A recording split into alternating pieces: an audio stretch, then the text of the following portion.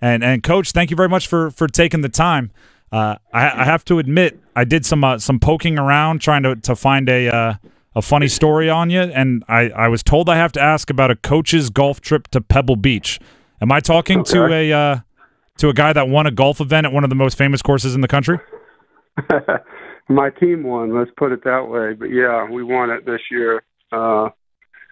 It's a pretty awesome event. You know, it's been going on. It's called the Coach's Challenge, and it's been going on a long time. And Dick Tomey and Spike Dykes and R.C. Slocum and a bunch of coaches started this thing way back in the day, and it's a lot of fun. It's a great event, and we were lucky enough to win it this year. Now I have to ask, and with the the Open Championship starting in the middle of the night tonight, 7th hole, the par 3, the views and everything. What did you do off the tee? Yeah, it wasn't good. That is a tough. Yeah, I mean, depending on how the wind's blowing and all that, but yeah, it wasn't my best hole. I had a couple good holes, but that wasn't one of them. But yeah, I mean, that stretch of golf right there. It's like 6, 7, and 8. It's incredible, you know, along the ocean and the elevation changes and all the things that happen right there. It's a great golf course, but that stretch is really unique. Dave Doeren, North Carolina State head football coach, joining us on the Heister Automotive Group hotline. Well, Coach, you have a good excuse, right? You have a day job that probably keeps you off the course from being there as much as you want, right? Pretty demanding being a head coach, and it really kicks into gear next week at ACC Media Days. And I saw that you're bringing Brennan Armstrong along with you. How was he able to show that type of leadership prior to any real game action, kind of as a transfer coming in? Granted, quarterback's a leadership position, but what about him made you comfortable bringing him to represent your program before he's gotten on the game field? Well, you know, he's different. Now, obviously, when you say without starting games, I mean, he started a lot of games at another school, and true. He was in the offense that we're running now with the same offense coordinator for a long time, so there's a lot of continuity there. So it's a little unique, you know, different than if he came in with no ties to our offense or no ties to a coach, or didn't have, you know, the accolades he had as a starter there for 3 years. So, you know, I think we're leaning on his experience and his talent and his history, along with what he showed us when he was here this spring, and super excited, you know, that Brennan's here, and super excited about MJ as the future of our program at that position. How unusual is that, where you have a player who, you know, might know the offense better than some position coaches from his time with Coach Anae back at Virginia? Yeah, you know, I've been through it one other time when Eli Drinkwitz was here as the OC. Ryan Finley came from Boise with him, and so I've seen it and seen how it helps. And you know, those guys can help the players on the field and coach the players on the field and talk to the players on the field, you know. So there's definitely that gain that you have learning curve-wise with your roster when they're out there, you know, not just when we're not around, but in the middle of a play or in a game when we can't say anything, they can correct and lean on other things that have happened in their careers in the system. And then there's the other question about it is not just the transition to Coach Anae's offense. There actually, you know, is the question of what will that offense be. You know, the last time Coach Anae and Brennan Armstrong were together was 2021 at Virginia, and they led the ACC in passing attempts with over 45 a game, which is really slinging it. Should we prepare to see like Air Wolfpack? Like, should we prepare to see Carter Finley just lit up with passes the entire game? Yeah, I think you'll see a little bit of a blend of things. Like, that's the thing I liked about Robert in the process of hiring him. You know, he's been a part of a lot of different types of offenses, and even at UVA before Brennan, they were running the ball with their quarterback a ton, and they were putting up stats and yards and points, but they had a different type of player, Bryce Perkins at quarterback, and he knows how to evolve systems. You know, you saw him with Syracuse last year, the impact he had on their quarterback in that offense. So what ours will be, I think you'll see some of that. I also think you'll see him use the talent we have. So, you know, how can he utilize Jordan Houston, or how's he going to utilize Trent Penix, Keon Lassane? There's some guys there that, you know, bring things to the table for Coach, and that's what fall camp's going to be about. It's just what's his menu going to be.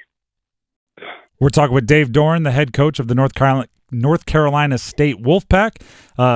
Coach, I have to know, right? I've always wanted to be in the room with some like 5-star recruit or something as they're being recruited, just to see what coaches say.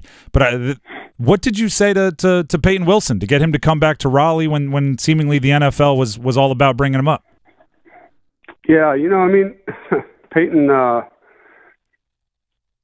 has a lot of things about him that make him unique, and he's been through a tough career injury-wise, and I think he saw himself growing a ton, not just as a player, but as a person and a leader over the last year. And I just feel like he had unfinished business, and he knows that this game, probably better than anyone on our team because of the injuries he's had, is very precious, and you could lose it on any snap. And so I think he just looked at, coming back as an opportunity to, with Isaiah and Drake leaving, to be a leader and take his game to another level and enjoy the college experience for one more year. And that's where he was at, he took a lot of time. He definitely prayed on it, thought about it, and I told him you need to be at peace and have no regret, whichever way you go. And this is what he ultimately thought was best for him. You mentioned a few of the guys that are or have left that defense. It was pretty good last year, right? Leading the ACC in points allowed. Do you have any names maybe that we should expect to hear quite a bit as they try to replace some of those big shoes that were left to fill? Well, I think, Aiden White and Shy Battle, our two corners, are two guys that we really think are excellent players at those positions. And when you have corners that can play man-to-man, it does give you ability as a play caller to do things and take risks, which I know Coach Gibson likes to do. But those guys are both returning players. But to answer, new players, I think, losing Tanner Engel, losing Tyler Baker-Williams, is going to allow Devin Boykin and Jakeem Harris to really showcase what they can do. Even though they've played a lot for us, they're going to play a lot more now. New names, maybe Trevally Price, who played a little bit last year, is probably one of our more improved defensive players, D linemen. And then it'll be fun to see the linebacker room. There's 3 guys that have waited their turn that'll now get snaps and play and start, and to see what Devon Betty and Jalen Scott and Caden Fordham can bring with Drake and Isaiah leaving. Now you brought up the 2 corners. I want to talk about them for a second because Battle and White, there's a reason you brought them up, right? They're studs, and I'm a former cornerback, and when I see 2 stud cornerbacks, I'm thinking, oh gosh, they can bring all the pressure that they want to bring because those guys can handle the outside by themselves. How crazy and creative has your defensive staff gotten with the pressure game, knowing those 2 guys can handle their own outside? Well, like I said, I think we've always had a lot of blitzes we can run. I think it's just how many is smart, and how many times do you want to risk it, and knowing that you can lock a guy down. And sometimes it's not even a blitz. Sometimes, you just roll a coverage one way and the backside's one-on-one, and it just gives you that, I guess, confidence as a play caller. You're not as nervous putting guys on islands, and that's a good thing because it's not always that way, man. Like, there's a lot of times you want to blitz and you're just like, it's not worth it. This guy's not going to cover that guy, and to know that that's going to happen, it really frees up the playbook. Dave Doeren, North Carolina State head football coach. Coach, before we let you go here, one more. I don't even know if you're aware. I don't know if you're counting, but I can tell you this. You are 5 games away from tying and 6 games from breaking the record for most wins by a head coach in North Carolina State Wolfpack history. What does that record mean to you, and are you counting? It'd be meaningful. I've been here a long time and love the school, love Raleigh, and have put a lot of blood, sweat, and tears into this thing, and a lot of players that I love, and they've all been a part of it. So it would be very meaningful. And definitely be something that would feel blessed to have. And, being number 1 on anything over a long period of time means something to you. I don't care what you do for a profession, and you definitely have to give God the glory if I'm fortunate enough to make that happen this year. Coach, we appreciate the time. We'll check in with you again next week at Media Days. Yeah, I appreciate it, guys. Thanks for having me on, and go Pack.